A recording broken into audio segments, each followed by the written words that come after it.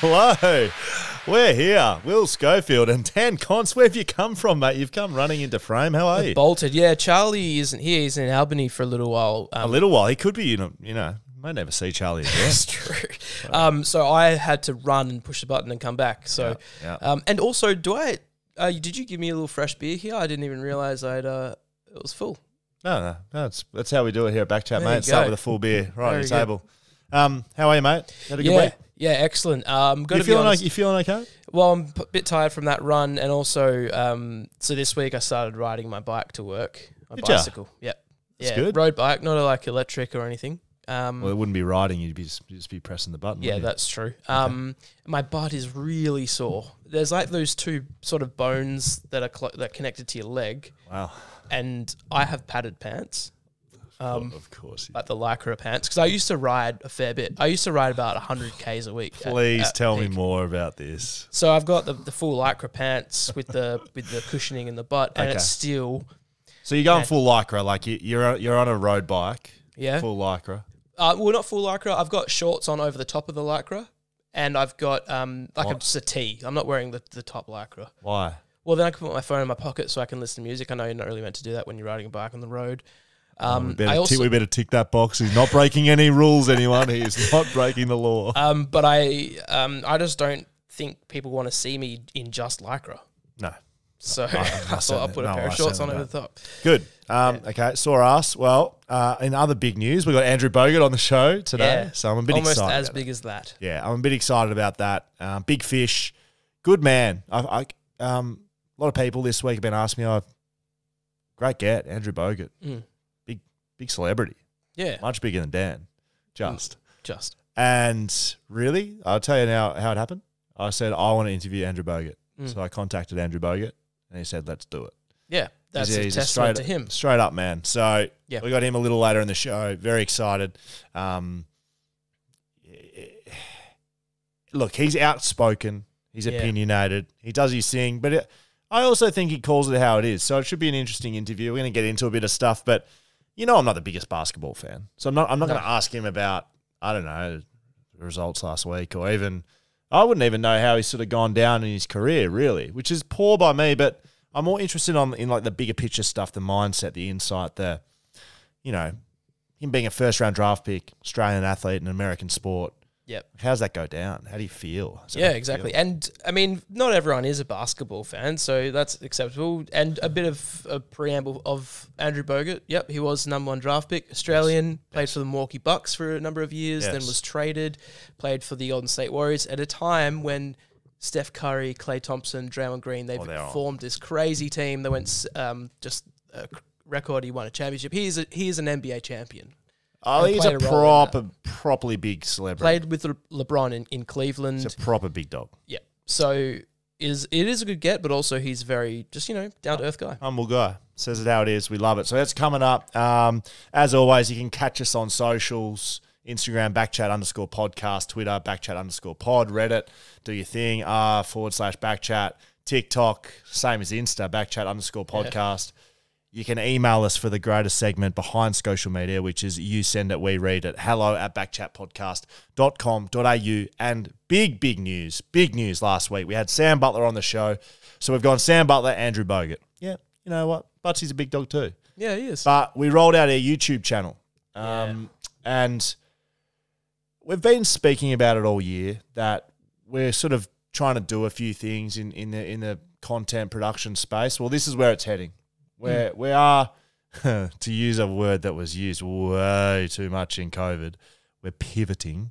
We're pivoting a little, but it's not so much of a pivot and more so of an upgrade. We're doing full video content. So every episode's going to be on YouTube.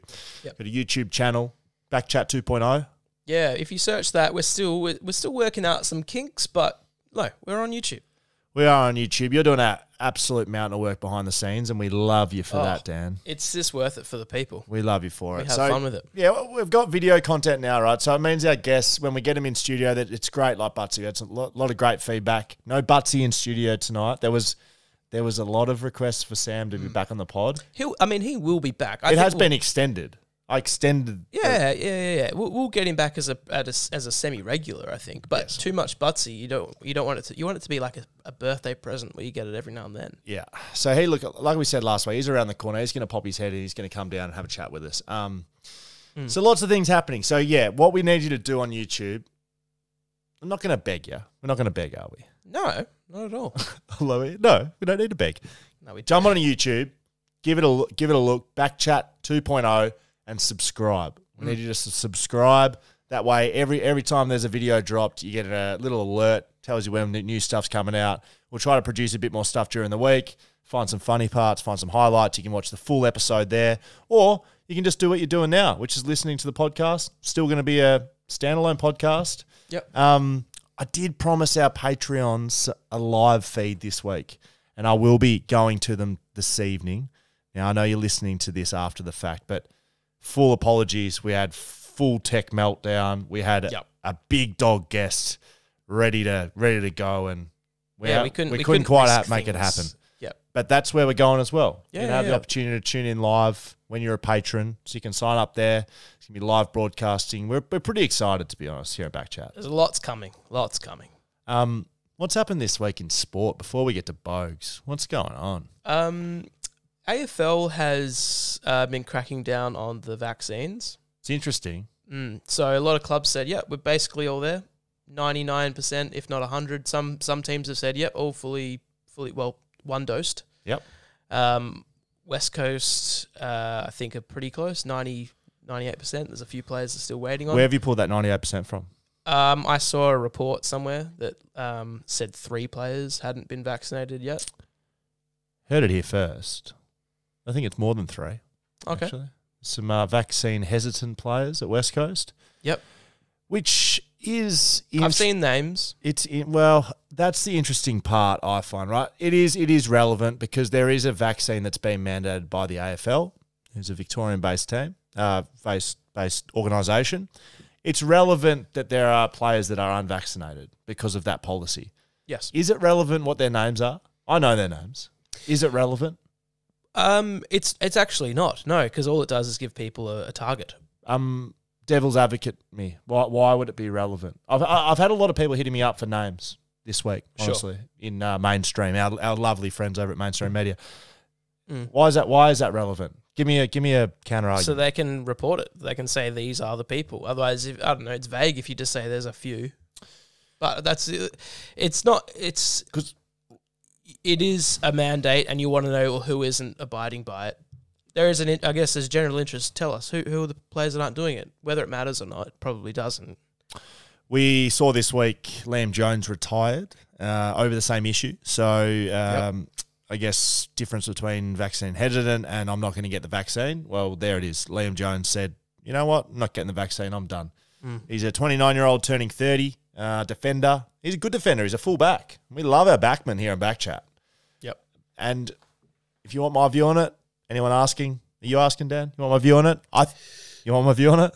You're going to give it anyway. Go on. Well, I think overall, do what you need to do. Like, who are we? Who is anyone else to sit here and judge? Or, you can talk about it, comment it, have your own opinion, just like you and I have our opinions on here. But overall, I think, if you don't like it, fair enough. I think as long as you do, fair enough too. Yeah, as long as you're prepared to live with the consequence. Yeah, but that's not up to you. If he's convicted in that, I'm happy to not play again and not get it, then that's fine. That's your decision. Correct. And that's all you can ask is that you respect people's opinions when they are valid. Another player, Levi Casbolt, was it Carlton? He's been moved on. He's signing with the Gold Coast, having not been vaccinated, and they're talking about him waiting for Novavax, and they're talking about him not possibly getting it. Some news has started coming across the table that he is going to get it, and they're going to rookie him, and they're going to have him as a backup player. So, look, I just find the whole conversation fascinating. I'm not all that interested in names. I'm not all that interested in who they are, but the concept of mandating a medical procedure, and this is what's happening, and this is what you have to do, and you go and do it, otherwise you don't play. We haven't really seen that ever. In sport or in sport? In sport. Yeah, I guess so. Like, what has there been in the past where it's like, do this or you cannot play? I'm sure there's listeners like, hey, you idiots. Like maybe a medical test if you get signed by a team. Sure, you have to sit a medical, and if you refuse, then they're not going to sign you. Yeah, you know what? Great. Yeah, I love that. But that is obviously different to a vaccine. Yeah. I don't know what I was going to say to you next, and so I said hoping that it would come free out, agent, but free agent, Hugh Greenwood. I loved this. Covered it on socials. Of course, you can get in touch with us at BackChat across all of our socials. But if you want a bit juicy stuff, sometimes I get a little bit bored at night and just fire people up on Twitter a little bit. I loved the Hugh Greenwood story. So on Friday, Hugh Greenwood tweets, "Yes, I'm still at Gold Coast. Yes, I'm on the main list.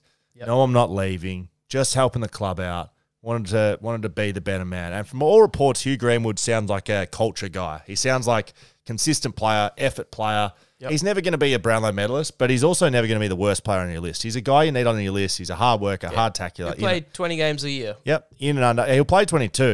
He was in Gold Coast best 10 players. Oh yeah, it's only, if he has an injury or whatever, that's the only reason why he might not play. He's a good guy, right? So that tweet I think was genuine. By the Monday, he's signing with North Melbourne. He's literally signed a deal with North Melbourne, who, under the cover of darkness, perhaps. Wayne Campbell, he's somewhere footy operations of Gold Coast has come out and said, look, this isn't what we wanted to happen. North Melbourne have hoodwinked us a little bit, found a loophole. No, they didn't, Wayne. North Melbourne played by the rules. Played the game. You delisted a consistent role-playing midfielder in a team that has been abysmal since its existence. Yes. It's never been good. You've had trouble with retention of players. You've had trouble with culture. You've had trouble with winning culture. You've had trouble with consistency.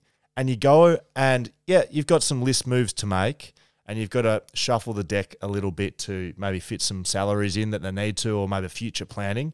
But you go and delist a consistent role-playing midfielder that is in the age group of leadership. And you know what? Sucked in Gold Coast. It's just poor management. They had a little bit of sook about it, and North Melbourne have gone whack. You know what? You don't want him, we'll have him. And we'll take him before the deadline. And they did. And Hugh Greenwood comes out with a tweet 3 days later after he'd come out and defended the club, defended everyone, said, you know what, guys? Put my hand up. Not that I stuffed up, but I own this. This is what happened. Got delisted. Better offer came up. I'm off to North. Yeah, let's ask Andrew Bogut about it later. Right. Because I would like to get his insight. The NBA, which is where he spent most of his career, is a whole other beast when it comes to signing and trading players. So it'd be good to get his take on that. Yeah, I love it. Look, there's been plenty of going on, but I'm actually pretty keen to get into Andrew Bogut. Yes, but first, we have to go to You Send It, We Read It. Are we going to do that for Andrew? Should we? Sure. As well. Okay. Let's finish on a high. We're going to finish on the guest. Not that You Send It, We Read It is any less of a thing than Andrew Bogut. You Send It, We Read It. Let's slot him in before Andrew Bogut. Let's do it. Sure. You want to send it, you read it? Do I need to read out who it's from? Yeah, sure. Benjamin Fletcher. Thank you for getting in touch, Ben. Hi, guys. Dino's mate here. As you may recall, he did go and speak to my father, Dino. At the servo? At the servo where he works, and says, "Oh, you Dan's dad?" And yep. What a moment. What a moment so, in yes, time. that was Ben. My question is for Will. Nothing for Dan again. Well, thank you, Ben. Sorry, Dan. I'll tell Dino that. And you just speak to Dino. He wants any information from the Consters. You just go down and chat to Dino. Consts. Go chat to Dino, yep. So question... Change the vowel there. It sounds like a good word. When AFL players do appearances or jobs on the side, clinics, etc., how do these get paid? It's a pretty irrelevant question, but curious to know the ins and outs of this. Does the club put this stuff into your pay, or do AFL players have ABNs for this type of stuff? Warm regards. It's not a relevant question. It's a good one because there's a few different models of it, right? So there's appearances you do within the CBA, which is the collective bargaining agreement, which all players are under. They sign a contract that falls within that. That's where the media money from the AFL comes. That's where sponsorship money from the club comes all into one pool, and the CBA dictates what you have to do in order to receive your contract. Yep. And a part of that is school clinics, maybe given COVID times, online interaction with students, some sponsor-related work that you may sign a deal within the club, which is in the CBA, where you go to a Hungry Jack's, right? You go hang out there at a Hungry Jack's, which I've done before. Not many people came. And so they all fall under what's, I guess, legal avenues of making money as an AFL player, and they are within your contract. You have around about 12 a year that are mandated. Like, talk about vaccine mandates. Well, these are appearance mandates. You must do them or you don't get your contract. Well, what if you don't want them? What if you've done your research and you think that's not a good idea? Read between the lines. We can see where Dad's going with this. Like, so that's one part, right? So, yeah, AFL players have ABNs for those sort of relationships. There's ones that are, and this is all speaking quite freely, as we do on this lovely, lovely podcast, which is BackChat. You can jump on YouTube and find us and subscribe, people. Smash that like button. There's the other ones that are externally arranged by your management groups, perhaps. Oscar Allen was on a couple of weeks ago talking about Monster Energy. That would have been a player. That would have been a player-manager organised relationship. Right. And would he have to note that with West Coast? Yeah, he would. It needs to be a deal done with someone that doesn't conflict with a protected sponsor. So there's protected sponsors within each club and the AFL. So Monster Energy, I don't think clashes with any of that. So if Red Bull sponsored the West Coast Eagles, maybe there would be an issue. Yep. There would 100% be, and you can't do that. You can't also do deals outside of your salary cap with club members or club associates. Strong rules around that. So the Hungry Jacks, for instance, who sponsor West Coast. More so, Dan Const has a business that sponsors West Coast. Yep. And your dad then decides to approach me personally and says, "Oh, come and do some work down at the servo with me, and we'll pay you a little lick on the side." Yep. Well, that's Chris Judd with Vizzy. Yeah, exactly. Yep. Yeah. So there's none of that. That's how that happens. And then, honestly, speaking very openly, there's cashies. There's the appearances that you might just go down to the pub and get a little bit of, maybe just a little bit of contra, maybe some free beers across the bar, or maybe a envelope, a BSB and account number, and say, and I'm also a little envelope with a couple of coins in it, bit of the sausage sizzle money on the side. That exists. Like, if people or people in the industry don't think that exists 100%. So there's a range of different ways you can earn money and make money, and most of them legal, and some are a little less. But overall, and we'll talk to Andrew Bogut about this, more fan interaction and more engagement is better. Yeah, right. I think the more you can do as a player, the better. From Amiable Anderson, becoming a real regular on You Send It, We Read It, we love it. Last week, Will was right when he said that he suspected that Amiable was not my first name. Yeah, that'd be a strange move by the parents. Well, Amiable. I chose the name Amiable Anderson because I imagine it's what Angry Anderson would be when he's not singing Bound for Glory. Bound for Glory. On a Batmobile in the middle of Waverley. Yes. I can see how Amiable would be mistaken as being a female name because it does sound like it should be a shortened version of Amy, which you said she. You were referring to as she. So it's not a she. Is that what that sentence means? I believe so. Anyway, my question for the week. Basil got a bit of a bad rap for the way he handled the grand final awards presentation. Being an MC for a significant event is tricky, even at the best of times. Can either of you share a memorable moment when you've MC'd an event? Go first, Dan. I'm going to have to... look, I don't know if I've done any events. I think I've partly MC'd a wedding. You think or you did? I feel like that's right. I did MC a wedding. You were there, right? Yeah, I was there. Right. Yeah, I did partly MC a wedding, and I think I was on good behaviour. I was trying to, when the parents are there and I'm not, part of the family, I think I was good behaviour. So nothing ghastly to report MCing. Like, MCing's hard. So the whole thing with Basil, I had him on 6PR the next morning, and I'm kind of disappointed that we didn't get it out in social. I've actually got the audio clip for you, Dan, but please send it. I had him. You'll read it? Yeah. I had him on 6PR the next morning after the grand final. I don't think he'd been to sleep. And it was quite early Sunday morning. And I asked him about it. And my preface before it was, it's bloody hard. Like, hosting events and MCing, you're the guy. And you're the guy with the mic. Don't stuff up. Podcast. Stick to time. Yeah, stick to time at weddings. Like, don't disrespect the wife. Don't disrespect the bridal party. Don't disrespect the parents. Don't play by the rules. Overall at weddings, just don't disrespect people, and then you should be fine. Can I just butt in for a sec? Yeah. Because I just want to tell you about when a friend of mine, one of my best mates, emceed a wedding, and he didn't pull out. Okay, go. Like, I mean, it could be. He was emceeing another best mate's wedding, and he married a girl from Rockingham, and my mate's from Perth, and the MC gets up and says, "Please tell me you made a gag about breeding like rabbits in No, Rockingham." he said, "How do you know?" He made a joke first up. Yeah, oh wow! So how do you know Jesus wasn't born in Rockingham? Because you can't find 3 wise men and a virgin. That was his joke. He got a call the next day demanding an apology for that. From who? From someone who felt that he disrespected the family. See, this is what I don't particularly like. Yeah, I wouldn't recommend starting, if you're going to MC a wedding, don't start with a joke. Don't start with a joke that mentions anything about sex. You got to keep it pretty vanilla hosting MCs. You're there as that's the thing with Baz. You're there as a vehicle to it's not about everything. You. It's not about you. That's right. You're actually just the host. Yeah. And you're meant to empower other people around you. Whereas Basil forgot to bring up Simon Goodwin, the coach of the Premiership team, didn't let Embers announce the Norm Smith medal. Overall, if you respect people and it's not about you, you don't have to try to be too funny. You don't have to try to be too serious. Just be you, and you just host and just don't stuff up. Yeah, the good MCs are the ones who you don't notice. Yeah. So, have I ever stuffed up MCing? Probably badly. Probably badly. I've MC'd a few weddings. I MC'd Mitch Brown's wedding. Maybe Thumper's wedding.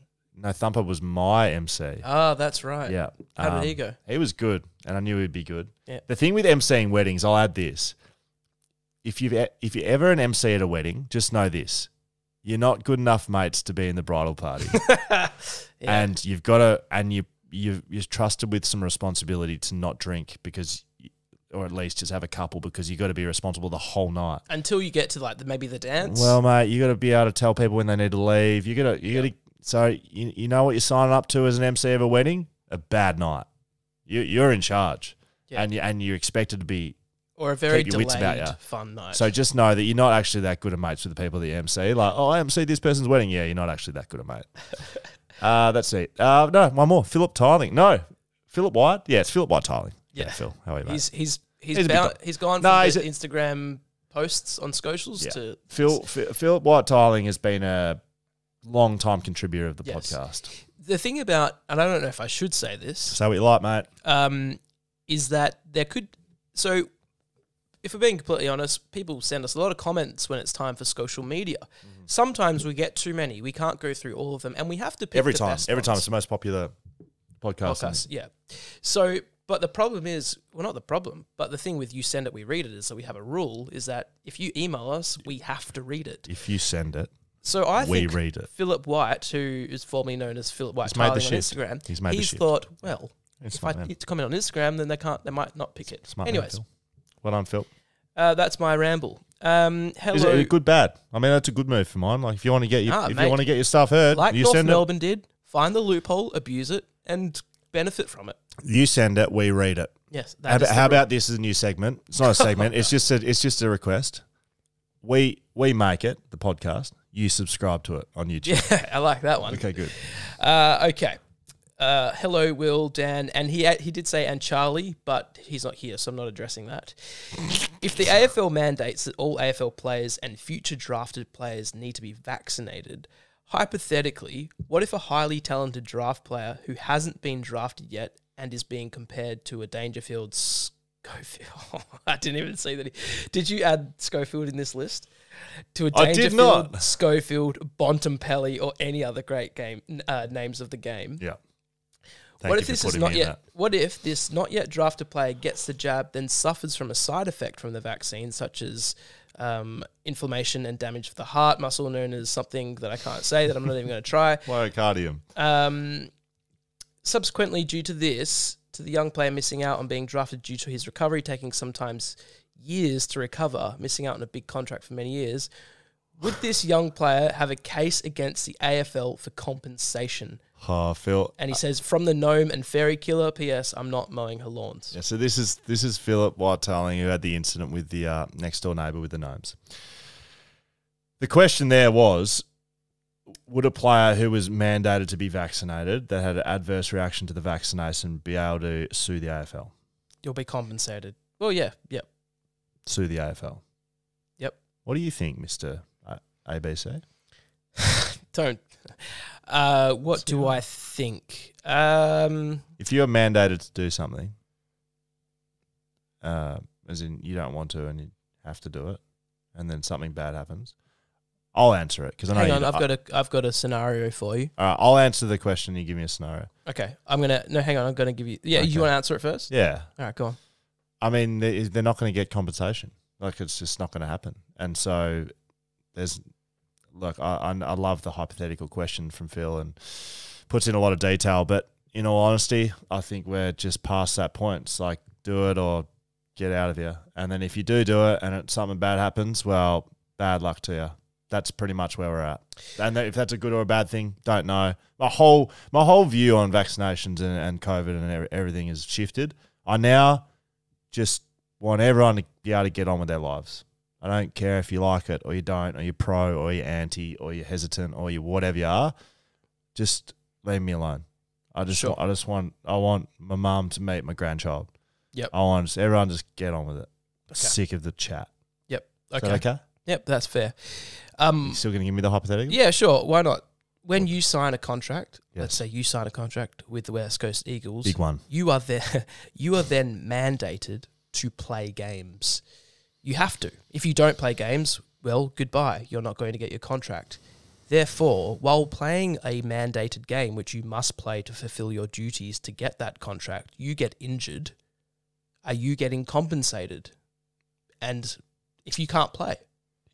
Yes. Okay, so what if injury it's payments? What if it's career ending? Do you get compensated? Yes. Did you think the answer was going to be No, I didn't know. I was legitimately asking you. Full compensation. So if you get a career-ending injury, you get a minimum of a 2-year payout of your last contract. Yep. If you're on $500,000, you get $1 million. Yep. In saying that, cases like a Dan Venables, who was not in his maximum earning capacity, I'm sure is in discussions as we speak.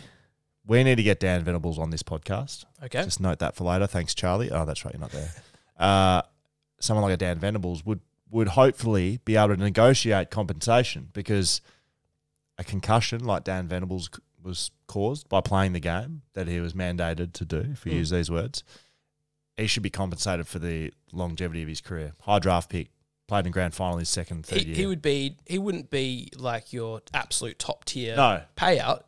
Contract, but he's not a rookie. He's not a rookie scale. No. He would have been. He would have been on a medium to good level contract. Probably medium. Well, he could have got it from a team that was like wanting him. Yeah, but he could have played 12 more years in the AFL, averaging 700 a year. Yeah. So they are. Yeah, there is compensation, which there wouldn't be for the old COVID. But that's enough COVID chat. You got anything else for me? I just want to get to talk to Andrew Bogut. So do I. Let's get into it. Andrew Bogut, superstar. Here he comes. Let's go. Alrighty. Well, we're here. I'm, as always, very excited to be here, Dan. BackChat's my little safe place. I come into my garage with all my boxes packed around. But we are very lucky to be joined by not only yourself, Dan Const, and we're always excited to have you here. I'm excited. We've got a genuine superstar in the house. Andrew Bogut, how are you, mate? Yeah, going well. What's going on? Yeah, not much, mate. Look, my intros are never the best. I don't like to pump anyone up too much, and I think genuine superstar usually fits the bill. Now, we usually start our podcast with this question, right? And this is a question without notice, so hopefully you've got something. When we interview sports stars, we like to ask them their greatest sporting achievement, not in their selected sport. So we all know what you've done on the basketball court. We know what you're about, being a championship winner, NBA player, finished his career in the NBL. Give us your greatest sporting achievement, not on the basketball court. It could have been when you were 5 years old. Oh, not on the basketball court. We got him here, tough Dan. one. We got him here. Come on, man. You I used to play it'd be, footy in the it'd be day. poker related. It'd be poker related. I mean, I finished that's on Good. the Warriors charity tournament, which was pretty good, pretty decent players there. Finished on the final table 2 years in a row. Wow. And I have managed to stack Phil Hellmuth a few times. So a few. He's definitely ahead if you know who Phil Hellmuth is. Yeah, But know who he is. Good. he's the winningest poker player of all time, and that won't be matched, I don't think, for a long time. But yeah, he's a friend of mine, and I've got him a few times, but he's probably in double digits against me, so that'd be a claim to fame away from basketball. It sounds like it's a little bit better than your 5 for 16, Dan. Yeah, my achievement, and always like funny you should actually mention it. I've just got the trophy here. Is 5 for what is it? Was it good? 5 wickets for 16 runs under 12s Chewett Hill Cricket Club. Which It's a nice trophy, actually. yeah, that's the ball from the game. That was pretty good. Yeah, I like 18 years ago, and that's still to this day. It's beating most people that we bring on the podcast as a better sporting achievement, but I'd say yours is probably it's close. I feel Bogues has got the ranking right now. I was a state champion as a runner, but Bogues, like getting on the table, final table, Phil Hellmuth, he's a bad man. I appreciate that and respect it, Bogues. Now, I wanted to ask before we get into a bit of this is your life type thing with Andrew Bogut. What was harder for you? The time you spent playing the game over in the NBA. When did you start in the NBA? When were you drafted? 05. So 05, and when did you finish? Oh, I finished in 18-19. That was my final year with the Warriors, but there was I guess I came back to the NBA in between that. So 18-19 was my final NBA year. We speak a lot of AFL on this podcast, and I wanted to ask off the bat, what was harder, your career in the NBA, the blood, sweat and tears of doing that in the States and then here in Australia, or supporting Essendon and not seeing them play in a final for the last 15 years of your life? Well, I was born into a good period, though, I'll tell you that, the 80s and the Correct. 90s. So Correct. probably ruined the next 20 years for me because I expected so much success. But yeah, look, not the best, probably 2 decades, probably since the late 90s, 2000s, where we had the really good run. We were, grand final or bust every year. And then obviously the drug scandal and all that. And we just haven't recovered really. Like we've been in the same pocket of the ladder for eternity. I think we're like the new Richmond for, to be harsh on us a little bit, where we're just constantly like fringe finals or 9, 10, 11, and it's kind of the worst place you can be in footy, much like the NBA, because you don't get the best possible draft pick and you're not in the finals. So, and at best you're 8 and you're getting flogged by 5. So, look, we had a better year last year. I was real happy with our progress. I felt like I'm not one of those fans that every loss I'm abusing the team. I really felt like we had some losses last season that I could say, hey, we left it all out there. But I couldn't say that the last 10 years, if that makes sense. Did you follow the AFL while you were over in the States? Did you follow footy? I did. Yeah, I did. When I first got there, it was pretty much impossible to get the games over there. You had to, all they would show really, you'd get the grand final. You had to go through I think it was some European provider that usually streamed football or soccer.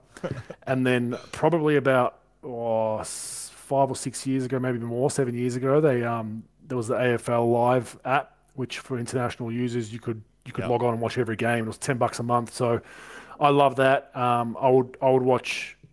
Basically, I could watch every afternoon game. I couldn't watch the night games because that was 2, 3 in the morning. Yeah. And I feel like sometimes I would have it on, even in the background, just to hear the accents and the whistles, and it was just probably more a mental thing where it kind of cured a bit of homesickness. Even if it was like 2 shitty teams playing, I would just chuck on the volume and do stuff around the house, and it was just it just kind of put my mind back to being home. The sound of Dennis Cometti and Bruce McAvaney echoing through a Milwaukee kitchen.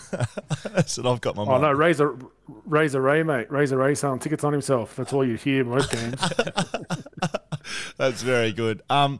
I want to take you back to when it all started in the NBA for you as a first round draft pick. I realize you do these sort of podcasts and these chats all the time, and we do really appreciate you coming on. I wanted to try and not change it up for you because I'm sure you've heard it all, seen it all, but get a little bit into the mindset of someone coming out of college. You obviously put a lot of hard yards in as a young player. You get a lot of expectation of you. One, as a high draft pick, but two, you're like the great white hope, right? You're the Australian, only Australian at the time, really doing things in the NBA. Did you feel that expectation? Was there a lot of pressure on you as a young player? Yeah, a little bit. Look, it was an interesting journey. I mean, my junior career and everything developed really late, so I wasn't really a household name. And then all of a sudden, went from an unknown to like 3 years, I was the number one pick, right? So it all happened very quickly. And I guess going to a small market probably helped me a little bit. If I was in New York or LA, I probably would have struggled. I think with the attention. And to be honest with you, blokes, I probably wasn't ready for the NBA when I got drafted physically. I was scratching 100 odd kilos, maybe 105. And this is an era of Shaq and Yao Ming and Dwight Howard in his peak. And it was just guys every night that would just beat the shit out of you. And it wasn't my game. I was more suited to the way the game's played today back then. And so I had to put on a lot of weight, a lot of bulk. And then I started to get better second year, third year, fourth year. So, I definitely struggled, but I had to come out for the draft. I mean, I was, picked to be top 10. Then later it went in my college year. It was top 5. Then it was top 3. It was like, I can't go back and risk injury. I knew that if I go back, that scouts would then be nitpicking me because a third year under the microscope, potentially a fourth year under the microscope, they start to find flaws that aren't really there because there's nothing else to talk about. So I was like, I have to go to the draft. But I knew, like, I'm not 100% ready to play 40 odd minutes, and that's exactly what happened. I remember seeing a lot of highlights of you in college, and you were definitely not a sort of bash him down the low post center. Like you used to carry the ball a fair bit. You were a bit of a point forward / point center. How did that change?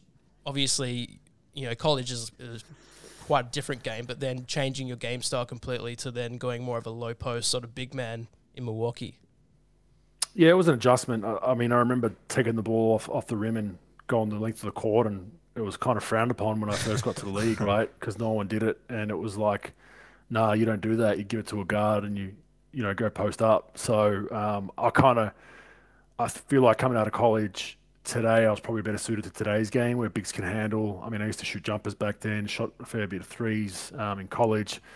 And then ended up just developing more as a post player. And we had another big guy next to me at the time. So, it was much different to the way the game's played today. But I had to kind of adapt to that. And like I said earlier, that came with weight room and putting on weight. And I was always a late developer. Like I didn't have hair on my legs till I was like 18, 19. Like I was always one of those kids that was like what the hell's wrong with me? Like, some of my teammates are growing beards and shit. And I couldn't even grow a pube on my face till I was like 22, 23, So I knew that I was developing late, and it was the same. I couldn't put on weight to save my life. I'd be like smashing Maccas, burgers, chips, everything, right? I just couldn't put on weight. And it just came with time. I started to really grow into my body at about 22, 23. And that's when I felt like I'm in a good position now to bang with those big fellas. Where do you sit on the talent versus hard work scale? Like, I'm going to be honest, I'm not the world's biggest basketball fan. I've followed Australians in the NBA. That's pretty much it.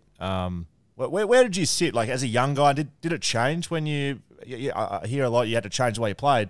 Were you a hard worker or were you just really talented? Nah, I had to put the work in. I was cut all throughout my junior career. I got labelled as having an attitude problem because I was really fiery and passionate, and I kind of knew that I always loved the game more than all my teammates. I knew that, and they were just more talented at a young age. It's the old adage of most kids that are the star and under 12s and under 14s never really turn out to be a pro. There's the rare cases, maybe like a Pendlebury or someone, to quote AFL, but there's a rare case of guys that just have it. But that's a rare case. You got to put the time and effort in, and even those guys that have it, they still put the time and effort in along the way. So yeah, I put a lot of hours in that no one knew about when I was 13, 14, 15, 16, 17. Even in college, I would go, and that's the reason why I picked the University of Utah, because I knew I wouldn't be out partying. I'd go and shoot at night. I'd get the keys to the arena, go get some extra workouts in. So yeah, I think there's a real rare number, like a small percentage, less than 1%, that just have it, that don't need to put the work in. That's a rare number. But most blokes have put that time and effort in over a 2 or 3 or 4 year period as a young fella. Somewhere along the line, you ever really just fall into, being a professional NBA player or AFL player, all that kind of stuff. You gotta work at your craft, and it's changed today. I mean, you blokes would know, like, you guys can't even get extra goal kicking sessions in post practice because everything's monitored on that bloody GPS, and that's how basketball's starting to go now. And they're over babying guys a little bit. Whereas, in that teenage period, I feel like the more work, the better. You don't want to be hindering a guy to be able to work on his skills. Oh, no, mate, you've hit 2 hours. GPS says you need a rest. Like, what the fuck? Like, it's just crazy, As a mature adult in your mid-20s, that makes a bit more sense, once you are who you are. But when you're in that development phase, I'm a big advocate of putting as much time into your craft as you can put. Where did so you mentioned at the very start there the attitude side of things, right? People thought you had an attitude problem. Just again from afar. Well, I did. Well, yeah, right. Okay, there you go. Like, did it change, or did people just accept for you for more who you were? Yeah, my attitude problem was around guys not playing the right way and not playing to win. So yeah, 100%, that pissed me off, and I would show it on my face. I'd scowl at guys at 12, 13, 14 years old. Like, I'd scowl at the guy, like, taking 5 straight shots, 5 straight possessions, and be like, dude, what are you doing? Like, pass the ball. Your teammate was open. And so parents and coaches will take that as, look at this kid. He's got an attitude problem. He's got problems. I'm like, no, I just want to win. I want to play the right way. That's not the right way to play basketball. Like, you're being selfish. You're trying to get your own accolades and points. And that's the toughest thing in junior sport. So I straight away got labeled, and I guess what I learned from that is, when I see kids like that, I try to, if I'm working with them, I try to get that passion on the right track, because that's invaluable. You can never teach passion, right? If you've got a kid that just plays because they're naturally gifted, or you need to fire them up every day. Come on, mate, let's get working. Like, you don't want to work with someone like that every day. But the kid that, like, one out of one, every 2 weeks he does something stupid and flies off the radar, I'll take that kid any day of the week, because those other 13, he's going to give you everything he has. You might just need to turn the volume down every now and then, and that was me. But no one, from a coaching development point of view, the adults in the room, no one ever came up to me and said, "Hey, what's up, mate? Like, why are you?" It was always just like, "Oh, I'm 13, Here goes 14. Bogues Come again. Talk to me." Here goes Bogues again. Yeah, but you're 13, 14. Like, how can you label a child at that age? You don't know what's going on at home. You don't know what's going on at school. They just, like, straight away label, like, oh, he's this and that. It's like, your job as a junior coach is to know your players' personalities, to know what's going on, and that's part of being, a good coach and a good developer, rather than just, get your most talented team out there to try beat another team. So then how does that sort of adjust then? Because you played with Monte Ellis, right? No, he was traded for me. Right. So you would have played alongside, like, Brandon Jennings at that time, because he would have been, like, I don't know, he was a very talented player, but he was a really, like, a one-on-one sort of guy. So I guess, is it sort of once they get to a certain level, then you sort of accept, well, guys are just going to sort of play that way, or is there a lot of things that go on behind the scenes that you don't know about? Players annoyed at each other for taking shots. Oh, look, Brandon wasn't too bad. I mean, I was with him his first couple of seasons, then I was gone. But look, there are some players that clearly are in it for themselves. That's a part of professional sports, and with the money involved in the NBA, an extra rebound's an extra million at times. An extra 2 points is an extra million on your contract. So it's like, it becomes, we want to win, but I still need to get mine. And that's the problem with the amount of money in the game, and that's a pro and a con, right? So there are plenty of players I've played with that played the game for themselves, and it was clear as day. And those players shitted me. I didn't enjoy playing with him, and you could see it clear as day. And then you're relying on a coach to have the balls to tell them. And sometimes coaches did, sometimes they didn't. And a lot of times if coaches didn't, that team wasn't very successful. We need to get some sort of cash for spoils or something in the AFL. I reckon going with some defenders, Bogues. That'd be a nice little million every spoil the boys did. Talking about money, again, as a young guy, you've walked in from college where you're not paid $1, which has changed a little bit in the last 12 months, but you go from this, maybe getting a few shoes here and there, to being on a multi-million-dollar contract and being in that position. You got people helping you, or are you looking after that yourself? Yeah, it was tough. I came from college with not even coins in my pocket to, signed a multi-million-dollar deal as a rookie. I was real thankful. I lucked out with the agent that I went with, and it wasn't because I was an expert in picking him. I literally lucked out and picked a great guy. And they set me up with like a financial advisor who was also a great guy. There's a lot of agents and financial advisors out there that aren't the best, and can do some damage to your books. Yeah. But I thankfully work with good people, and they helped me along the way. Like it was, I went from college where you don't see a build, you don't know how to pay your electricity bill, set up your utilities, like just stupid stuff like that you'd have no idea about, right? And then I move into a new city, I got to find an apartment, got to find a car, got to furnish it, all that stuff. So they helped me as much as they could. And I guess once I got settled, 5, 6, 7, 8 years in my career, I started to take the reins of all that myself, because I knew that one day I'm going to retire. I don't want to get to a point where I retire and I still don't know how to pay a bill. Like then I'm in some trouble. And it also kind of bothered me that you meet with your financial guy and they're breaking down your statements and what you've got, where it is, and you're like, I didn't understand half the lingo they were using, because it's they're talking like that, and it's like yield, annualized returns, all that, which I know now. So I ended up going to do a course online through Open Uni of all places in Australia, and it was actually called Personal Wealth Management. Perfect course for myself. And did that, and now I manage, besides my taxes, I don't do that, but I manage all my finances and investments myself. So it's a steep learning curve. I've made mistakes. I've hit some out of the park. I've been fleeced. I've seen it all. So that's part of the journey. What was your first big purchase when you got that first contract? Parents. So I bought my parents both a brand new car, and then bought them bought them a house, paid off the mortgage, and bought them a different house. So I didn't really spend a whole lot on myself early on. I think my second or third year, my big purchase was I bought a Porsche Cayenne Turbo S. That was probably the first big purchase, but that was after a year or two in the league.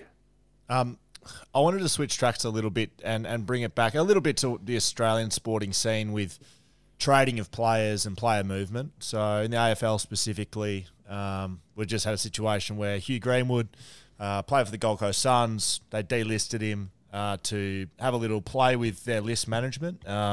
Another club swooped in, North Melbourne, took him, signed him on their list, signed him to a 2 or 3 year deal. And there's this big uproar about it in Australia, right? And as you know, I know you're a footy fan, everyone's carrying on as if, I don't know, as in maybe North Melbourne broke the rules or they're not playing fair game. I looked at it as like, good on them. It's within the rules. They weren't even bending any. There was no loophole. They just did what they needed to do. They got a senior player onto their list. Compared to that, to what happened in America, it's a complete shit show. From what I can see, players go from team to team, in and out. You can be traded at a moment's notice. I know you've been involved in a couple of those. Where does it lie between the differences between what happens in America and Australia? Can they become more and more alike? And is loyalty completely dead in America in any sport? Yeah, I think it's what it is. Like people that think it's like the one club player and all that, it's kind of it's hanging by a thread in Australia. It's gone in America, and it's going to be gone here soon. Like the amount of money being thrown around, and that's just the reality of big sports that make big money that thousands and hundreds of thousands of fans watch. It's just something you got to deal with. But there's still a lot of people that are hanging on to hope that it's not the case, but it is. I mean, the Greenwood thing is interesting, but even so, then on the flip side, you've got players in your league that demand a trade, this is what I find crazy coming from the NBA. It's like you got players that demand a trade and then nominate clubs. It's like, hang on a second, like you want to leave, but then you want to be accommodated. Like it doesn't work that way. If you want to leave, in my opinion, as an AFL club, I'm sending you wherever the fuck I get a better deal for. Yeah. Yes. I'm not worried about and that's what the AFL I think needs to do. If a player requests a trade, you can't nominate a club. That's insane, because the leverage is gone. Like if I'm a club, I've got to deal with this team. That team knows that player only wants to come to my team. Well, baby, like have a second round pick. Oh yeah, maybe we'll throw in another one. Like I don't know if it's because I'm Americanized, right? I love my American sports. Like I couldn't agree with you more. Like there's a situation over here with Adam Chera, right? He was a young player, Fremantle player, goes to Carlton, but he just said, I want to go to Carlton. They had to deal with Carlton. I actually don't get it. It makes no sense. That's not a trade. No. It's not a trade. It's just getting out of your contract, really. Yeah, exactly. So the contracts aren't worth what they're written on, basically, is what you're saying. I can, let's say I'm at a poor club that can afford to give me more money than Club X, right? And so they give me way overs on my money. I sign it, and then a year later, I'm like, yep, I just want to go over there now with that contract. Like, Yeah. it's kind of, I always laughed at that with in the AFL. It was like, and then the homesick thing, don't get me started. It's like I'm homesick, well, mate.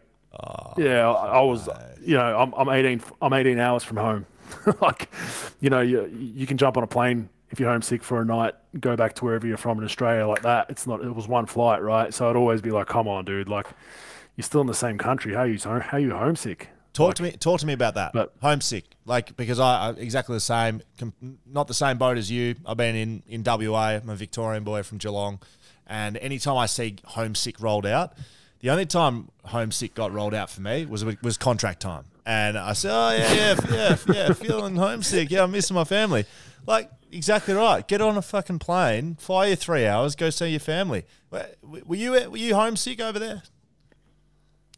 Yeah, I was a little bit, but I'm making, I'm living a dream, making a shitload of money. But, in Australia, for instance, even if you can't fly there, you can fly your parents in or your girlfriend or your cousin, get them on a plane, they can spend time with you. So, yeah, there were times, not seeing family for long stretches. Probably in college it was worse because I couldn't, when I was in college, if you made a phone call to Australia, it was like $6 a minute or some shit. So it was like I had no money. I barely had $6 in my pocket. So I'm like paying for 15 seconds. That's all I could have afforded. So, it was much easier later on in my career with FaceTime and time differences and all that. But yeah, you still miss your family. You probably miss the nuances and the culture of what you grew up with. There were days. This sounds stupid, but there were days where I was like, fuck, I wish I was just a 5-day labourer so I could hang with the boys on a weekend and just have a barbecue, and just have a normal weekend for once rather than having like, because we don't, in the NBA, it's like there's no Monday, Tuesday, Wednesday, Thursday. It's game day or non-game day. Like we don't even know what day it is half the time, right? Yeah. So sometimes I'd think like, shit, I wish I could just like go have a couple of beers with the mates on a Saturday, sleep in on the Sunday. And it sounds stupid, and most people will be like, you're an idiot, Bogues, like you're making a shitload of money in the best league in the world. But that's kind of how I felt at different periods of my career where I could just kind of, hang with the boys for a little bit, but that was a commitment I gave up. Did you used to do that in the off season? You used to come back home and just have a couple of beers with the boys? Yeah, for sure. And just, most of my mates are WOG mates, so we would, the barbecue would be a big pig on a spit, and it would cook for 7 or 8 hours on the rotisserie, and we'd have drinks around it and make a day out of it, and then cut it off, and then eat, and then drink a little bit more, and then 4 hours later, cut a bit more off and eat more. Just like, I wasn't going on benders or anything, but yeah, that's kind of what I enjoy doing, just hanging around with mates and just being kind of not being the basketball player, right? Just being me. They're hanging shit on me about some words would come out American and they'd just be giving it to me and all that kind of stuff. So I definitely missed it, and I'd come home and definitely look forward to that. Just to go back for a sec to the whole trading thing, because there's a case that I really want to get your opinion on, and that's a guy that you played with, Harrison Barnes, getting traded from the Dallas Mavericks during a game, and then they just benched him so he didn't keep playing. So I think that was 2018, and I think you did you get traded with Harrison to the Mavs at that same time, or was it just? So he signed as a free agent, and I got traded there as well when they made room for Kevin Durant. That's right, yeah. So then the guy literally gets benched and says, "Oh, hey, by the way, you're going to the Kings," or whatever. I think he ended up going. Yep. Yeah, well, he's a good friend of mine as well. That's why it's funny. So I think I was watching the game. I was on League Pass watching a bunch of games, and then I saw it pop up on socials, and I'm like, hang on a second, aren't they playing right now? So I switched back to their game, and Harrison Barnes is kind of like me. He's like dry, sarcastic. So someone comes, I think, actually my co-host on the podcast, Mike Procopio, he was an assistant with Dallas at the time, and he's like, taps him and goes, yo, you just got traded. He's like, oh, for real? Okay. And most players would have just got up and left. Nah, he sat there straight-faced the whole game. after the game. He's in his locker, like doesn't leave straight away, showers like normal. He's whole routine based, and he's hilarious. He tried to make everyone else feel awkward about it because he's just like, oh, what's the problem? Like, I'm going to ice my knees after the game. I'm going to shower, and that's Harrison Barnes. He's absolute pisser. But yeah, man, he got traded. You know, I mean, come on, Dallas. Like, surely, you know, you could have waited another hour, let the man get home at least. But that was, you know, because his wife, I know his wife real well. I went to their wedding. My wife and I both went to his wedding. She's in the crowd and hearing like fans that didn't know that was his wife talking about it. Yeah, we just traded Harrison Barnes. Wow. And she's like, her head's like twitching. Like, what the hell is this true? So she's in the crowd thinking, what the hell? So, you know, to your point, Will, that's probably the downside of trades is that, you know, we get told on a whim you traded it and you got 48 hours to report to the next city. So it's literally a backpack and a small suitcase. And if you've got a missus, if you don't, you can leave everything to them to pack up, and then they meet you in your city probably a month later once they've packed up the house and boxed everything up. And you know, and there's some players that leave their family and kids in the previous city sometimes because their kids are in school. So they're, hey, just stay there till the off season. Then we'll figure out the move. So there's a lot of ramifications of trades that people don't realize, especially with players that have been in a city long term that have kids. I remember, you know, like the banner that comes up on a player, like, you know, 500th game in the NBA or something like that. The banner underneath Harrison Barnes, as they put the camera on him, was like, just traded from the Dallas Mavericks or something. It was brutal. It's absolutely brutal. Oh man, yeah, crazy. Bogues, what about media and sport? So again, big American sports fan. I see how the media does it there. I see how sports covered. Really, I see how it's done very differently. And then like post-game interaction, right? And like review, preview, it's very different America to Australia. And that's not only because obviously the fans are different and they consume it a different way, but I guess I wanted to ask you what your views are on the role of media in sport and how it's different between America and Australia. And are we going more towards the American model here in Australia? I think you kind of have to, just because, you know, TV pay the bills essentially. Like, we see that with NRL in Australia. Like, they almost don't give a shit about the crowds to an extent, as long as their numbers are just so good for Monday Night Football. They draw no crowd, but they're killing the ratings. So, you know, it was interesting. The NBA media have access before tip-off. They have access. The locker room opens 2 hours before tip, and it closes 45 minutes before tip. So they can just literally walk around our locker room. They can just... Well, no, they can just stand in the locker room and not talk to anyone. And this was the problem I had was, so they can just stand in there. They kind of eavesdrop into players' conversations. Then they can just come up to you and be like, hey, Bogues, can I get a comment? Which is fine. But there's for every good one, there's a bad one. And we get, sometimes you'd have like random bloggers that somehow got a media pass. And then you know, we had someone post kind of someone's conversation that wasn't correct. And so there's that issue. But that's the hill that the NBA decided to die on, and it actually has helped them because they get so much access. The more people they have talking about the game, they think great. And then obviously post-game, I think it's within 15, 20 minutes after the game, locker rooms open again. Same thing. They can come up to anyone they want and ask them a question. So, and we're expected to, for the most part, abide by all that and answer their questions. And then on off days, you know, training days are there every day. Every shoot around there. So they have amazing access, and I guess they pay the bills to an extent, but it can go a little too far. Like, we had instances where there was, you know, media from China that were didn't speak a word in English, and I swear some of these people just got media passes through a contact, and they were fans. Like, they're trying to take selfies with Steph in the locker room, and you're just like, I would lose my shit. I'd be like, hey man, like, don't do that shit here. Like, you can't do that. Like, that's actually frowned upon. And then the true journalists get mad at those people because they make them look bad. So there's that whole infighting. But I think the AFL is probably the opposite. You know, you guys is probably still really inner sanctum, not allowed in here for the most part. But you guys are starting to open up a little bit more, like post-game and stuff with media running around. But, I mean, imagine you guys allowing access in the rooms 50 minutes before the bounce for media to just free for all whoever they wanted. You know, that's kind of what we went through. Oh mate, like just you talking about that, like I had no idea really the access. Like I was on the AFLPA, the Players Association, for a while, and this used to come up every year. Like, how do we get more money into the business? How do we give more access? And there was always kickback from players. I don't think actually players in the AFL, I can't speak on other sports in Australia, but I think it's pretty similar. They haven't quite got it yet. The athletes haven't got it. So the media doesn't have the access. And so what happens is media can't go into the locker rooms. Now, I think that's absolutely crazy.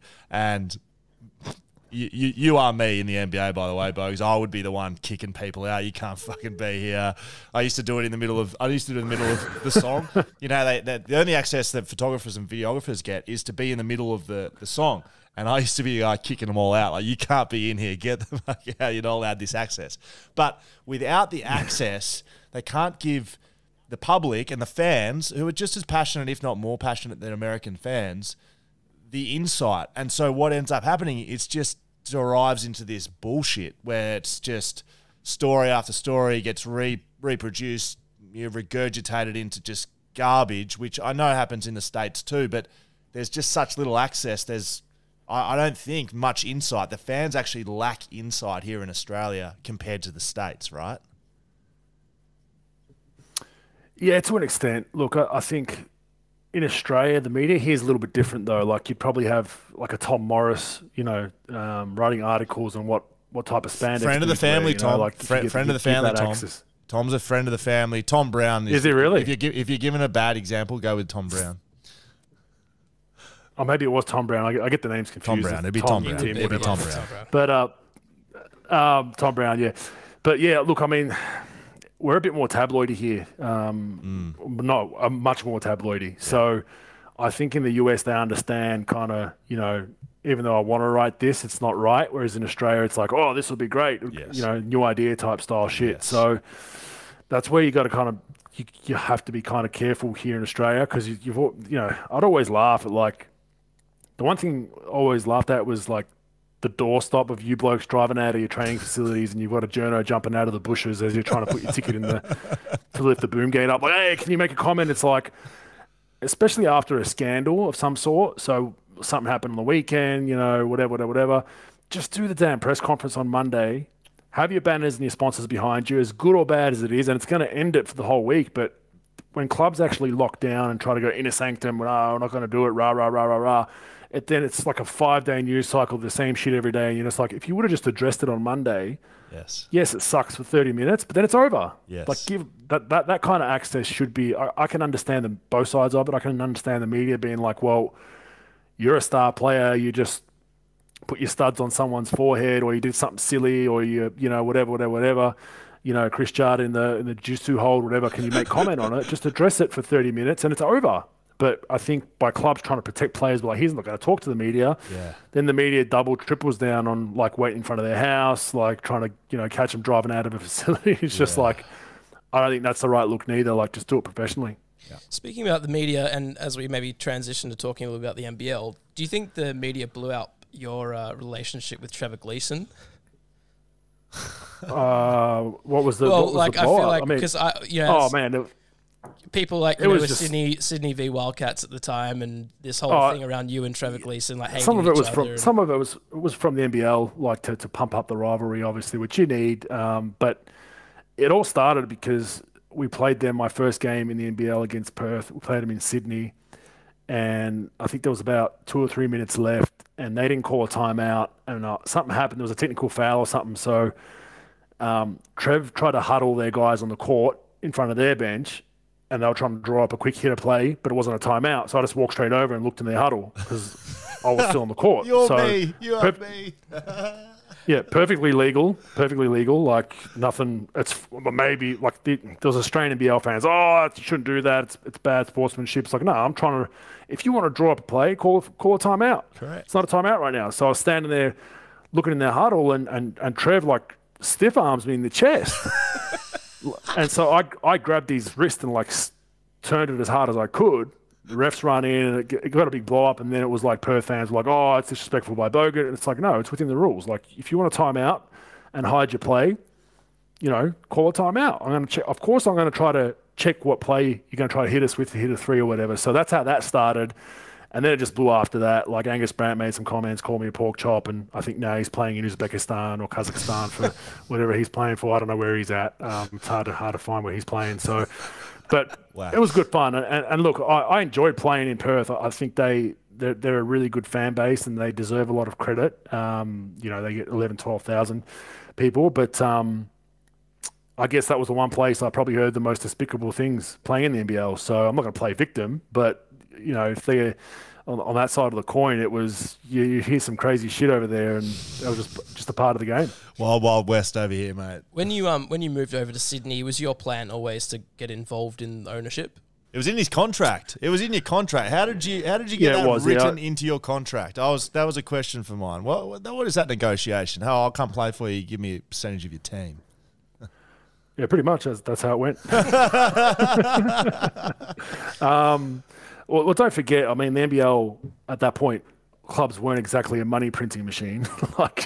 You know, there was a lot of clubs going under every other year. So I actually had a deal negotiated with Melbourne United, which is well documented. And I was dealing with the GM at the time there, Vince Crivelli, and we went back and forth on a few things and came to a handshake agreement and what I thought was a done deal. And then I got the contract and he slipped a few things in there that I read that weren't agreed upon. And I don't do business that way. So I cut them off basically. And I got a hold of Sydney and said, look, this was a deal I had with Melbourne. You match it, you know, I'm good to go. And, you know, they came to the table within a day. They flew out, offered me the same terms, 10% of ownership upon retirement, plus a salary and all that kind of stuff. And yeah, it was probably the best decision I made just because, you know, Paul Smith now, majority owner there, who's also controversial like myself. We kind of bond very, very well from that aspect of things. He's a very, very astute, smart businessman. Built a, you know, multi-million-dollar, in the hundreds and hundreds of millions of dollars company in Replicom many years ago that sold and yeah, lived over in New York and the States and all over the world. So that relationship is one I still cherish. We've got obviously Luke Longley's involved with us now, helping us out. So we've got a lot of good people, and you know, Sydney was you know, kind of a basket case the last decade as far as professionalism and wins losses. And that's no disrespect to the people there, but it wasn't a winning environment or a winning culture. And I feel like we're starting to bring that back now with just the way we go about things. So with ownership on the table, right? So everyone know that was open when you signed your contract, right? Did people knew that, yeah. Right? Upon retirement, yeah. Yeah. So upon retirement, you're going to own 10% of a team. You're outspoken, both in public, social media, which I love, but that's what you are. Owner of the NBL, Larry Kesselman. What was that dynamic like? I guess he viewing you and watching you doing your thing, saying, I guess just calling it how it is. They're used to having the control of everything. NBL, they control it. Having someone going in, a little bit of a disruptor. What was that dynamic for you as a player and then now owner? Oh, look, Larry didn't like it, but it is what it is. We agree to disagree on a lot of things. We're both passionate people. I think you need a level of agree to disagree to further better yourself as a player, as a league, as a whatever it is. You know, if you've got people hired that represent you or your league that just yes sir your league's never going to grow. Simple as that. Like, you know, if the people you're paying never disagree with what you say as the big boss and never get in a bit of a heated argument and back and forth, maybe a few, you know, choice words back and forth. I want to see that. If I'm an owner or a business owner or I run whatever, I want my manager to sometimes disagree with what I say, and I want to get into it a little bit. So, I mean, Larry probably similar to me in that aspect. And look, we've disagreed on a lot of things. We had our little public spat, but you know, the difference is the NBL can somewhat, which I realise that there are certain guys that they can, you know, kind of get their way with. I wasn't one of those guys. So, you know, without sounding arrogant, I think my brand individually was as big, if not bigger than the NBL. So it was kind of, you know, a tough thing for them to just tell me to shut up. Did you ever get called into the principal's office to tone it down? They wanted to moderate what you're doing on Twitter or wherever you were, public interviews. They tell you to stop it? No, I know they would like to, but no one had the Jones to actually do it. You know, I'm the first to say I toe the line. I sometimes go over the line. I sometimes make mistakes and say the wrong thing, and sometimes I'm wrong on things that I think are factual, and that's a part of life. I'm happy to admit that I'm wrong at times, and I've never hid behind that fact, right? But no, they've got a lot of pressure from people, but you know, what are you going to do? You're going to try to say someone they can't have an opinion on something. I mean, that's I don't understand where the standing would be and what the ramifications would be. Hey, you stop having opinions, or we're going to fine you. It's like, okay, let's try to play that game. There would be stupider things that happen in Australian sport. Seriously, I reckon there'd be. I wouldn't put it past Australian sport to be doing that, to be honest. Yeah, you never know. There's still plenty of time left to figure that out as well and see what happens. But yeah, look, it is what it is. I think for the NBL to continue to get better, there's things they do really well and there's things they don't do well, and they need it. Just like there's things the AFL do well and don't do well. And if you can't look at yourself in the mirror, admit there's things that need improving, whatever you're running is never going to get to its potential. It's just going to, kind of stay where it is. We've got a segment called Social Media. I'm sure you've heard of it. Long running. Genius, mate. Who thought of that? Yeah, Who thought of that? I actually didn't. I would love to lay claim to it, but it's it's worldwide recognised. I'm sure that's the only reason you're actually on this podcast to do that. So we've got a couple of questions to cover from the fans. I love my fans, but I've just got a couple more questions down before we get to it. Sure thing. Bigger picture stuff. This is a big question, so go with what you want. But culture within a locker room. You've been in a lot of locker rooms. Been an athlete.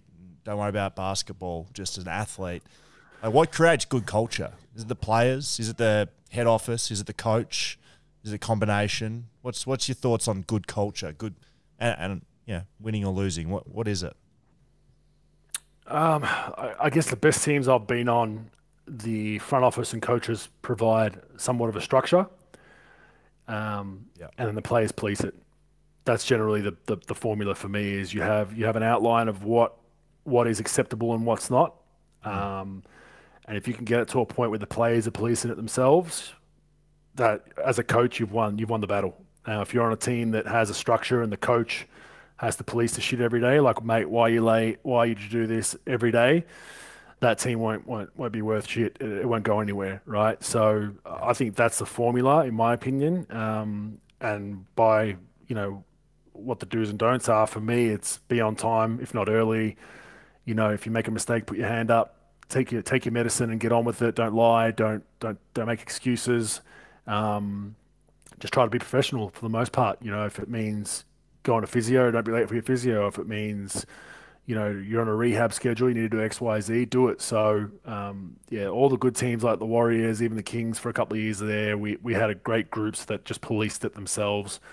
The coach didn't even have to discuss it. Like, the coach would just come in after it's already been handled, whether it be fine systems that we had, whether it be, we had our own tribunals. In the Sydney Kings, we had our own tribunals, so you could appeal a fine. Nice. And the players were the adjudicators. So who was the fine master? Who was the fine master at a few of your teams? Who led it? You mean? Yeah. Who was the leader? Who was the guy that was running those things?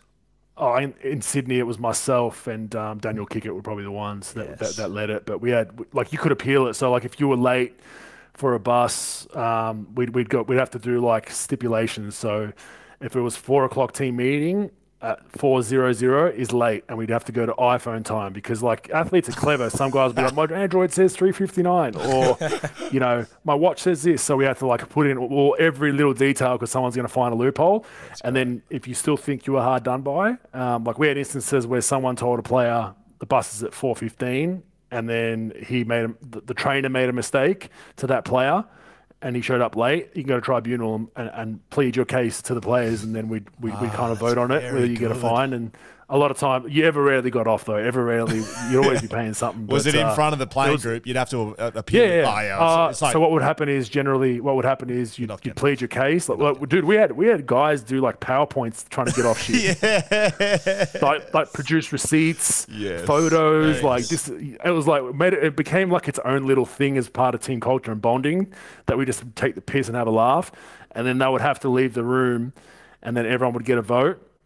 And then half the times, guys would rat out who voted against you and shit. It was it was quite funny, and it just created its own little culture, which was kind of, having a laugh. This is the sort of stuff that, yourself, you've been an athlete for a long time. It's actually probably what fans don't get. In my experience, the best teams have had the best finds, the best off-field get-togethers, the best connection with family and kids, and bringing the club together. The worst teams are when it's performance-based, basically. You win, everyone's happy. You lose, everyone's sad.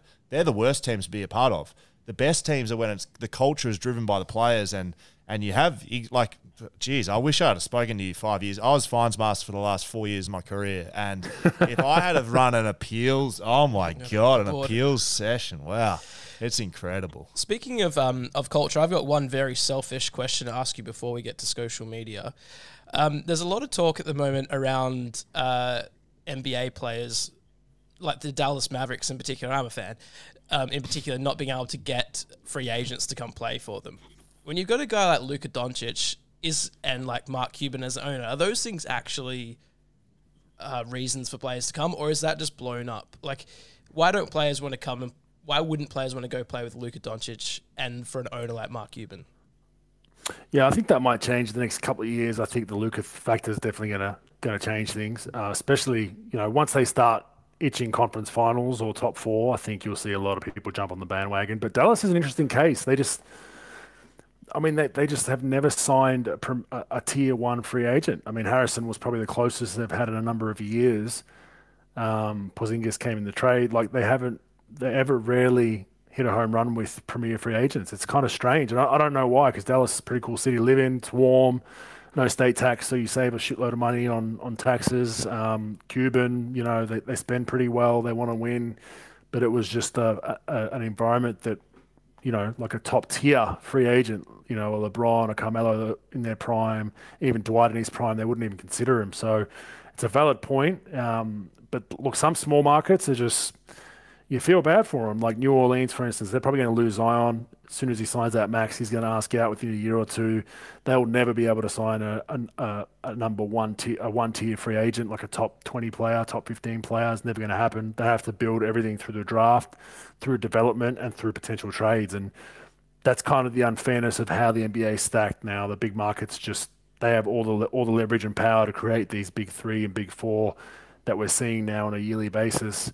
And I don't know if it's good for the game. I think, especially those small markets and those fan bases that are pretty rabid fans at times, that they're eventually just going to turn off if it continues that way. It sounds a bit EPL-y to me. It sounds a bit like, the big dogs are the big dogs. But I mean, that happens across all sports. Like, the good teams are going to, the way that all free agencies are set up, no matter how it's done, the best players go to the best teams. They want to win. Athletes want to win.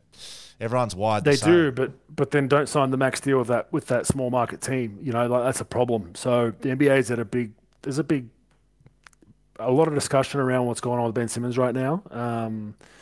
And I'm hearing there is a chance that they just let him sit and rot.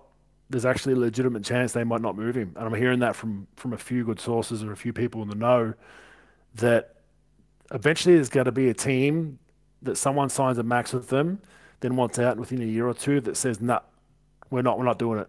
We're just going to eat the contract. You can pad at home and not play, because otherwise that contract that's signed is not worth, the paper it's written on. And that's what the NBA is starting to find now, is that, it's just continuously happening. James Harden did it. Ben's doing it now. Zion's going to do it, and that's not good for the game either. If you sign a contract, you sign a max deal, you should at least try to stay there for the most part of your contract. But within a year or two, guys are getting out because they get the security of the max deal, the max rookie extension or the max extension. They get that security, $200 million for the next 5 years. And then within a year, I might want to go somewhere a bit better than this. Like, well, then don't sign that deal. Sign a 1 year deal and then get out of there later. Speaking of Ben Simmons, been done to death. I heard you speak multiple times. Everyone wants your opinion on it. I don't really. If you want Bogues' opinion, go search it. It's all over the internet. I'm serious. I did want to kind of backdoor that into playing for your country, though. So Ben pulled out of the Australian team, going into the Olympics. I know you've been a big proponent and supporter of what it means to play for your country. I wanted to hear from your words, like what that means to you, and when you see people not representing your country, what does that mean? Yeah, look, it's a unique culture that we had built there, with Paddy and Delhi and Joey, and to have Ben in that mix would have really given us an even better chance to get above bronze perhaps in the last Olympics. But look, my gripes have never been with guys not playing, because everyone has their different reasons. Like, some guys might have an injury-riddled ear. They're like, oh, shit, I need to rehab for 6 months. Some guys might have just been mentally fried. I need a break. Some guys might be going into free agency. They don't want to get hurt playing for the national team. So everyone has their different reasons. I never judge someone for saying, hey, I just need to sit this off-season out from the national team. I need a break, and no problem. My issue with Ben was the 1 foot in, 1 foot out. It was like, I'm Team Australia for the marketing, and I want to be an Olympian, saying all the right things like he's going to play, and then pulling out 2 weeks before. He did that essentially twice. That's what's disappointing, because you structure your training camp, you structure players that you're selecting for that camp based on your best probably 4 or 5 players. So you might have guys that are complementary. Like if you bring Ben in, you got to bring more shooting in, right? It's just so then.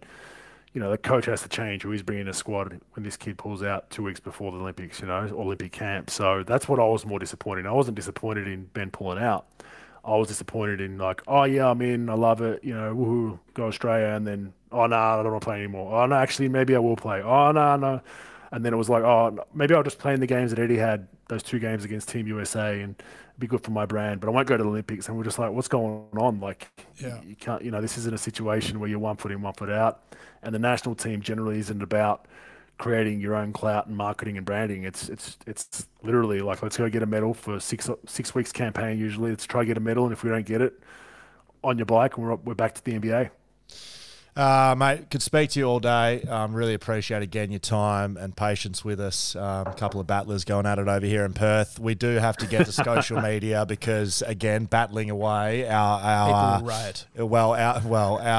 software we use to do these sort of interviews crashed. We had to use a new one, and we only signed up for the free version, and it shuts off at 60 minutes. I'd keep talking to folks for like 3 hours. We're at 54 and a half. We got it. We got 5 more minutes with you. So, all right, social media, as you know, mate. The people write in. We give the people a chance to ask stars the questions, and this is it, social media. We got AC Knoll 82. Did you form any lasting friendships in the NBA, or is it just all business and players going on in their own way?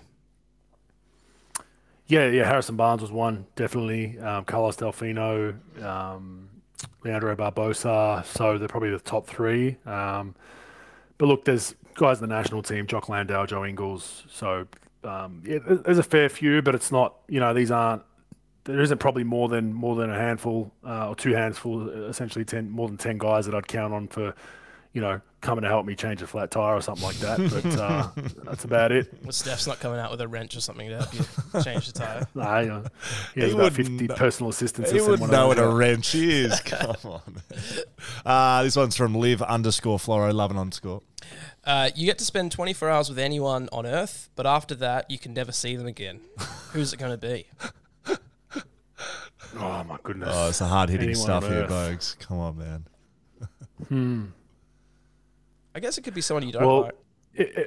If it could be no one ever sees him again, it'd be Dan Andrews. Good.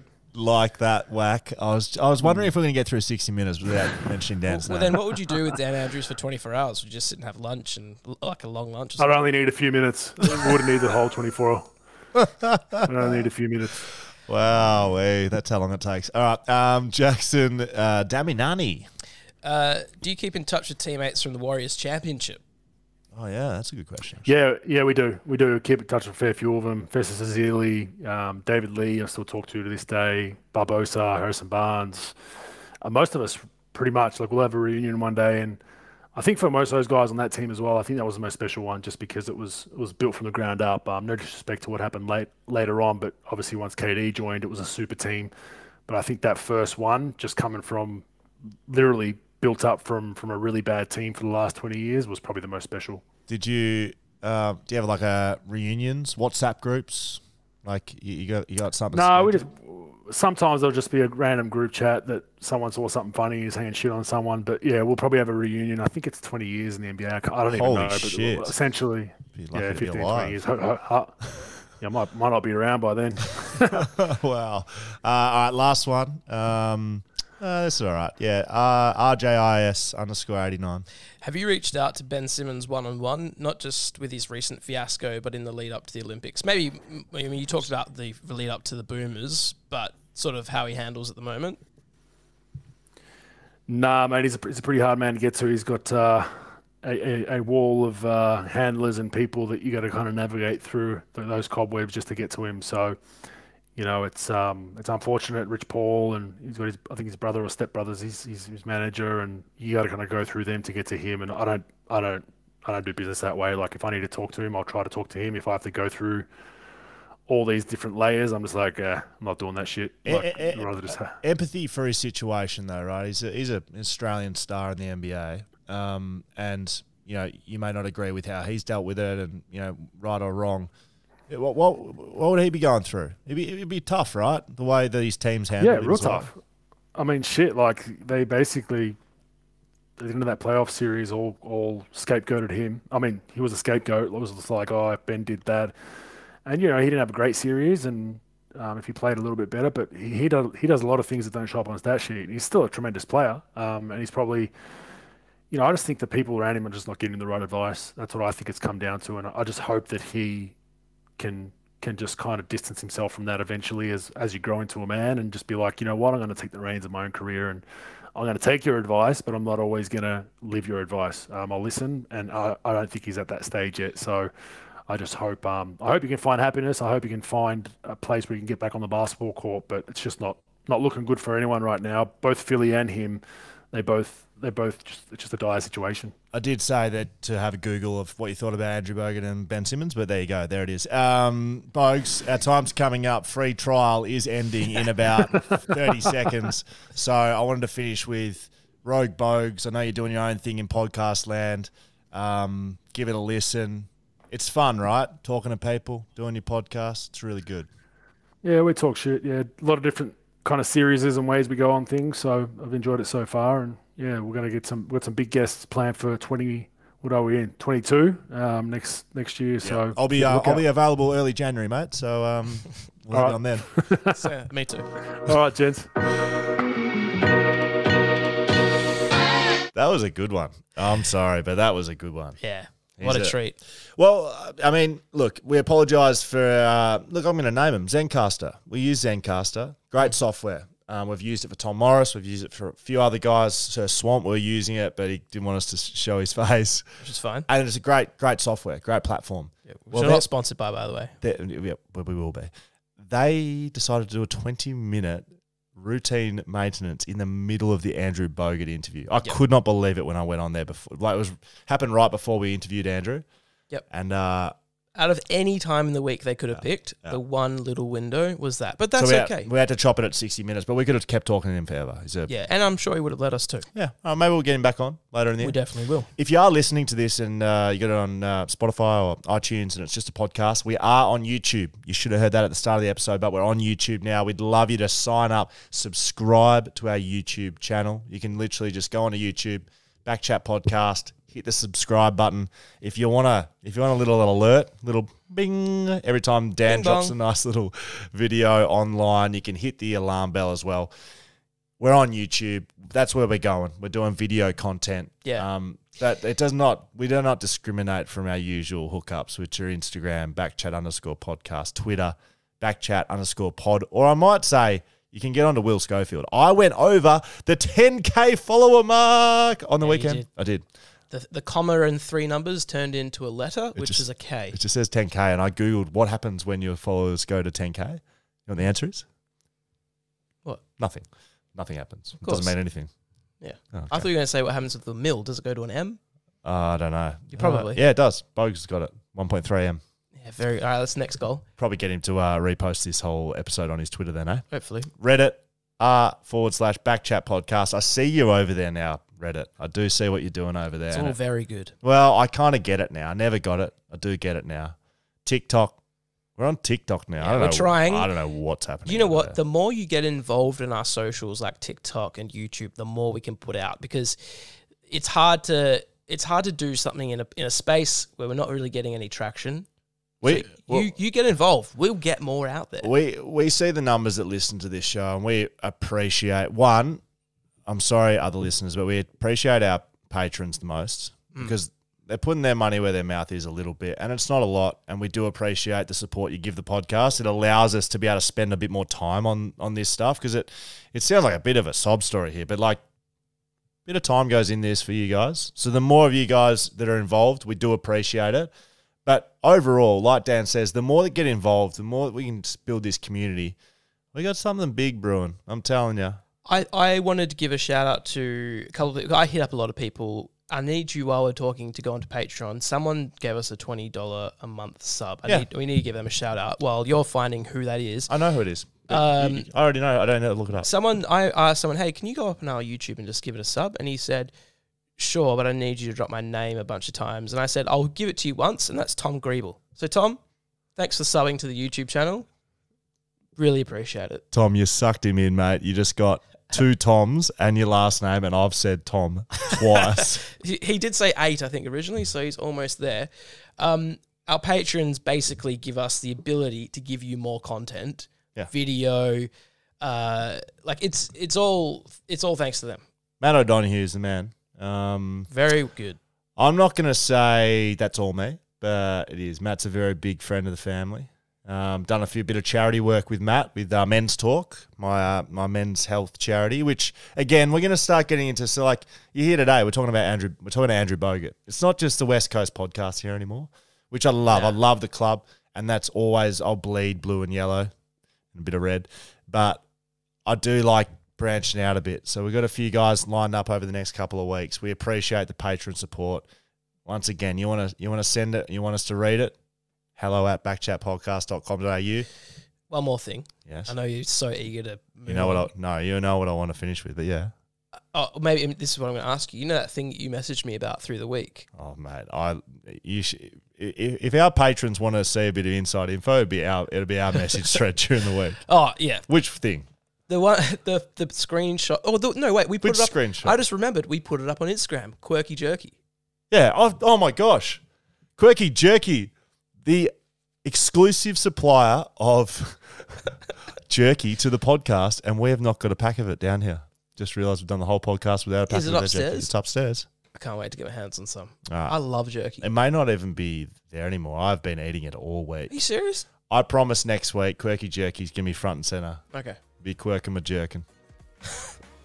Can I end on the end of that? We can end on that. BackChatPodcast.com.au. It's got everything you need. Let's do it.